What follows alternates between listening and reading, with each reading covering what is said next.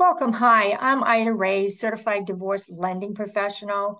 And this interview is part of the Divorce Literacy Series through the Divorce Lending Association. We're really excited about this unique project because we are interviewing local family law professionals to bring information and insight to benefit families who are going through divorce, maybe just starting or post-divorce. And so we're really excited about being able to bring some information to help them make decisions.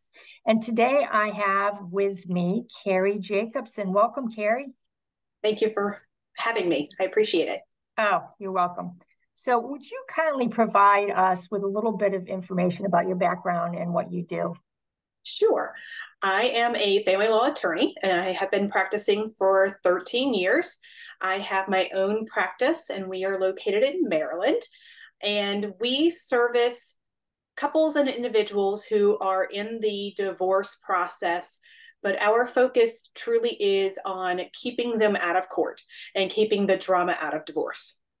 Oh, excellent. So how do you do that? Like what is there, can you tell us what the options are? And is there one that you focus on more than another? Sure.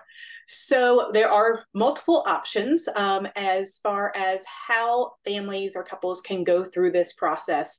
And the first is for them to simply work with an attorney, one of them to work with an attorney, and to draft a separation agreement. Sometimes that is negotiating with the other individual's attorney, and sometimes it's just the parties kind of negotiating on their own and having, counsel to give them advice.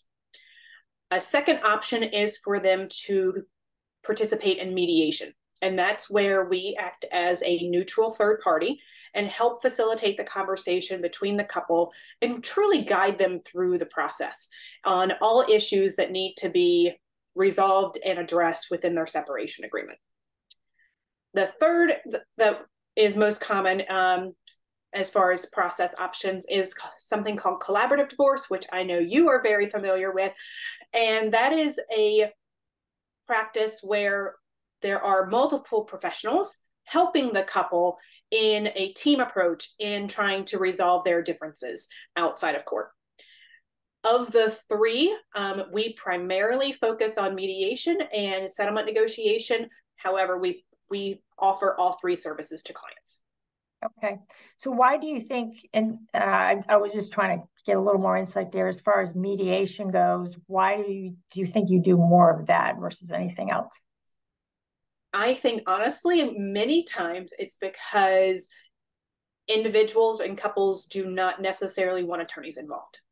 They've heard the horror stories from their friends, their families, TV about how complicated divorce can be, how contentious it can be, the expense and the time it can take, right? And so for that reason, I think many people want to try to do something that is shorter, more amicable, and less expensive. And mediation really fits that for all three of those scenarios. And it's really a chance for them to have a conversation about how they want to address these issues going forward. And so many of our clients want to have that, healthy co-parenting relationship after their separation and divorce. And mediation is a great segue into that. Perfect. Perfect. If you were going to give some advice to maybe a family friend or, a friend, and you wanted to kind of give them a heads up on something, what would you tell them before they went into any process? Couple of things. One is if they're not already working with a therapist, to either work with an individual therapist or a divorce coach. Really having a place to address the emotional aspect of the divorce is critical. The second thing I would say is to gather as much documentation as you can so that you have it ready, because no matter which process you end up in, you're going to need the same information and documentation, whether it's your bank account statements, retirement statements, tax returns, income information, how the cars are titled, how the house is titled, like all of those things are important. And so gathering that documentation at the outset is critical. And then third would be to, kind of talk with your spouse, if that's possible, and truly decide how, what your goals are for the process, and what you want to focus on. Yeah, yeah. So when you're a mediator, you're not really acting as an attorney per se. You are acting as what is, like neutral, in a neutral position. Correct. And Yes. can you kind of like go a little deeper into that? Like, what does that mean? Sure. So really it means that we can't provide either person legal advice. So we can give legal information, like how child support's calculated, right? Mhm. And that sort of thing, but we can't answer the question, is this a good deal for me? Is this in my best interest? That sort of thing. That's really the legal hat. Where we see the role of the mediator is to give the couple options. This is the first time most of these people are going through this process, Mm. whereas we've seen it hundreds of times, thousands of times, right? And so over the course of that experience, we've seen how other families may have structured things.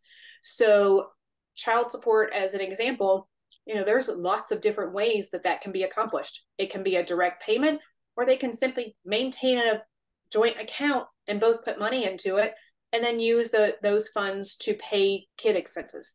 So it's giving them options that they may not have otherwise thought about, so they can decide what's going to work best for their family.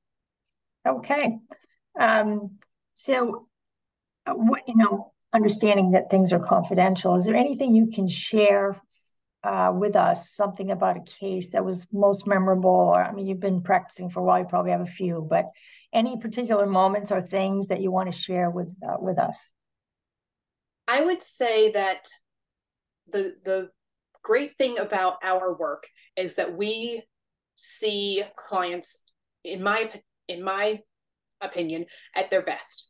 And so many of what's very heartwarming is that so many of the clients that we're working with, especially on the mediation side, because that's where I focus mostly, the parties going over and beyond what they may quote unquote legally be obligated to do, simply because they still care about this person, even though they're not going to continue to be in a relationship with them. And so I have seen scenarios where a spouse has offered to pay more alimony, or has offered to pay more child support, or has allowed, they've agreed to extend how long someone's going to stay in the house, simply because it's what's best for the family. Mm, And it's really when they are looking at what's best for the family and the kids that is so amazing about the process. That's great. That's great. Have you ever had a couple that comes in maybe kind of a little distant, but by the end of the process, because you've been able to talk things through, ends up a little more talking better, and things seem to have improved? Does that happen often? It does happen, yes. Mhm. In addition to our private mediation work, we also do mediation with that are court ordered to us, where there might be a custody dispute. And typically those are the more challenging cases. But, Yeah. And sometimes it's simply that one person thought that they had to go the court route, right?